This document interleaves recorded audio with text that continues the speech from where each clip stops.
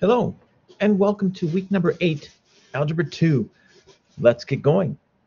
This week, we are going to be talking about how to rewrite equivalent forms of exponential and logarithmic functions. We're also going to be able to write and evaluate and graph logarithmic functions. You can write an exponential equation as a logarithmic equation and vice versa. And that's one of the things that we're going to really spend a lot of time on this week because it's one of those things where kids don't understand that a logarithm is an exponent. And once you understand that a logarithm is an exponent, it's not as scary. I mean, some kids, they look at logs and it's like, oh, I can't do these types of problems. But as soon as you realize that a logarithm is an exponent, it's not so bad. So let's take a look. If I gave you a problem like the log, oops, I'm going to write this in a little bit less here. Let me change the color too. If I gave you something like the log base 3 of 9 is equal to 2, and I asked you to rewrite this as an exponent, well, you can rewrite any log as an exponent. The base is going to be the base of the exponent. Okay, so this would be 3, and then is equal to, so this is going to be 3 to the second power is equal to 9. So this right here is exactly the same thing as this right here. So the log base 3 of 9 is equal to 2 is the exact same thing as if I rewrote 3 squared is equal to 9. So that is the whole concept for, well, a lot of the concept for this week is being able to rewrite a logarithm as an exponent and an exponent as a logarithm. So if I had this and I wanted to go back to this form, this is my base. So this is going to be the log base 3 of 9 is equal to 2. So I can go both directions. I should be able to rewrite a logarithm as an exponent and an exponent as a logarithm. And once you can do that, then it's, because then it's like, okay, if you have a logarithm and you're really confused, just rewrite it as an exponent. And that's what I always do. So for example, if I gave you some of these problems, it says rewrite each equation in logarithmic form. Okay, not a problem. So this is my base here. Oops, I better turn on my marker. This is my base. So this is going to be the log base 81 of 9 is equal to 1/2. Here I have 16 squared is equal to 256. I could rewrite this as a logarithm. So the log base 16 of 256 is equal to 2. Here, this would be the log base 7 of 49 is equal to 2. And this one would be the log base 12 of 144 is equal to 2. So I can rewrite an exponent as a logarithm. And then I should also be able to go backwards. I should be able to rewrite logarithms as exponents. So this is my base here. Turn on my marker again. This is my base. So this is going to be x to the y power is equal to 191. Here, this would be 5 to the negative second power. So 5 to the negative second power is equal to n. This one would be 5 to the 19th power is equal to x.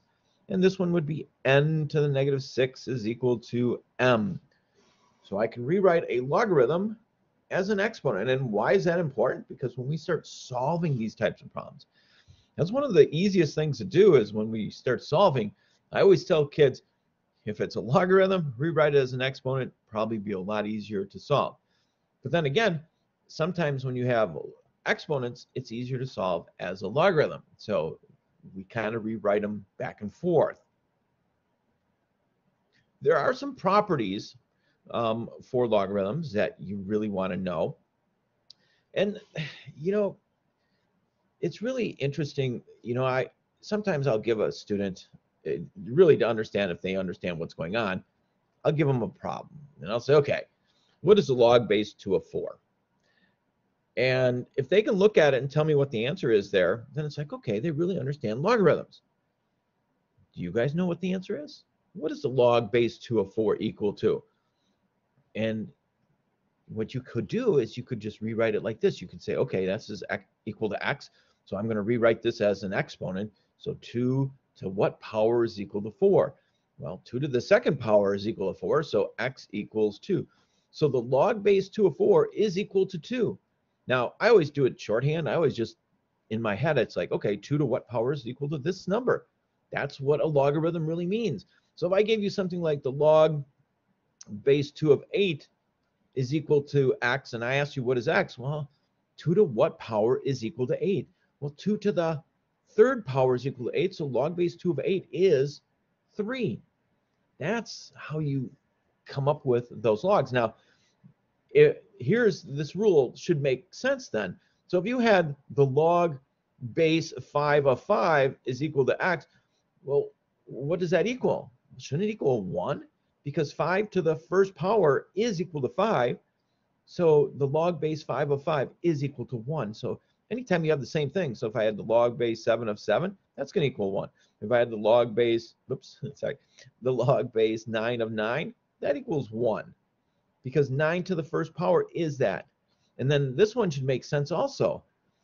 The log base b of 1 is equal to 0.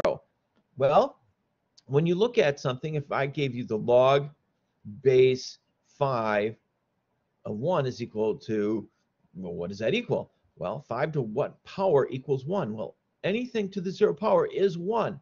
So 5 to the 0 power is 1. That means my answer has to be 0 there. Okay, so those are some of the rules. Sorry about that, I had to sneeze there.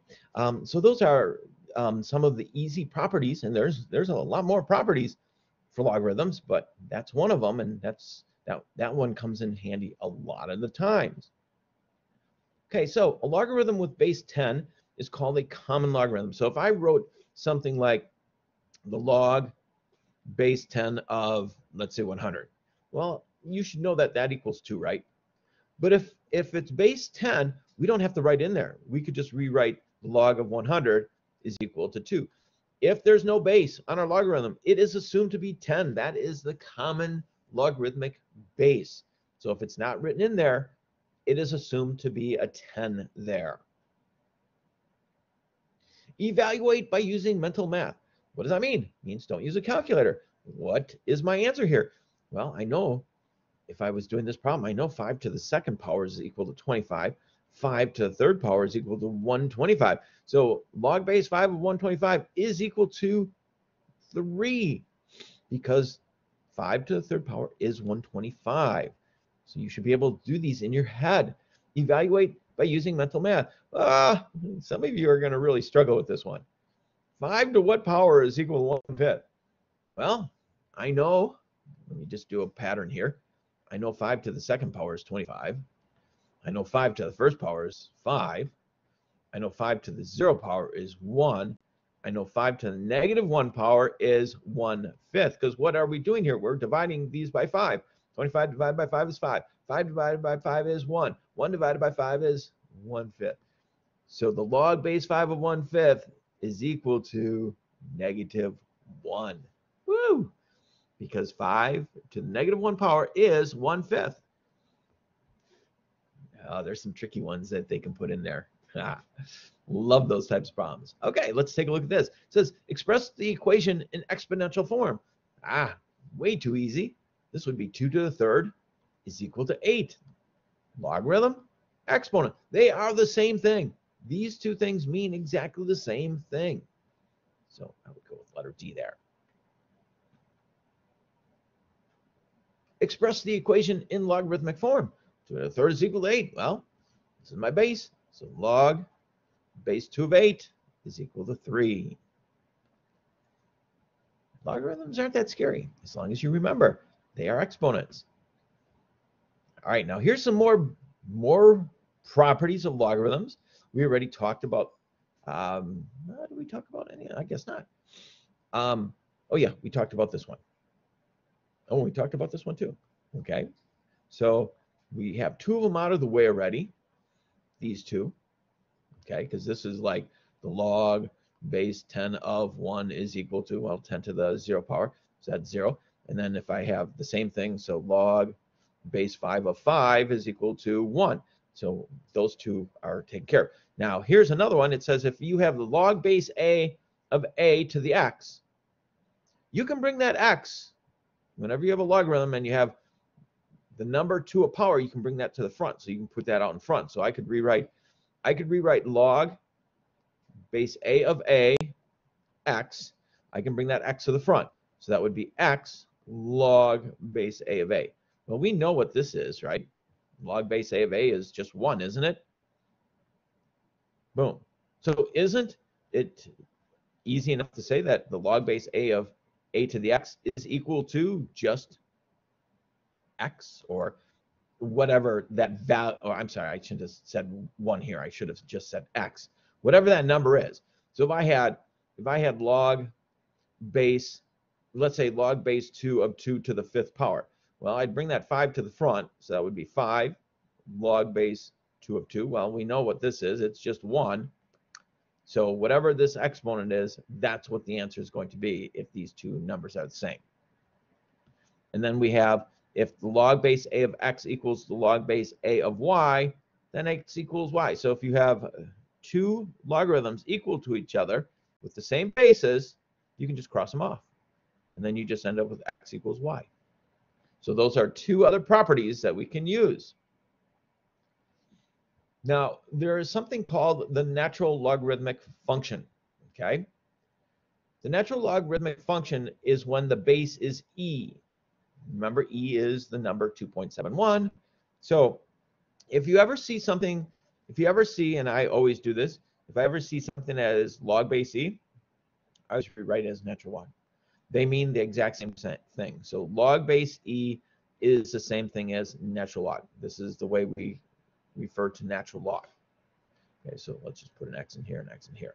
So log base e of x is equal to natural log of x. You should be able to see, if you have a calculator, you should have that as a calculator. So now if I have a problem like the natural log of x equals 5, and first thing I do is I look at this and say, okay, I'm going to rewrite this as log base e of x equals 5, and then I might rewrite this as e to the 5th is equal to x. All of these are the same thing. So you have to be able to jump back and forth. But if you ever see natural log, it just means log base e. All of the rules for logarithms are the same with natural log. Okay, they are exactly the same. So the four properties that we learned before are exactly the same for natural logs. To solve an exponential equation with the one-to-one property, okay, what does that mean? It means that the bases are the same here, okay? So if you ever have exponents that are exactly the same, the bases are the same, then the exponents are equal. So I could just rewrite this problem as the 3 minus 2x is equal to negative x, and then if I solve that, I might add 2x to both sides here, so I end up with 3 is equal to 1x, x equals 3. So my answer is x equals 3. Now I could check myself. I could put 3 back in here.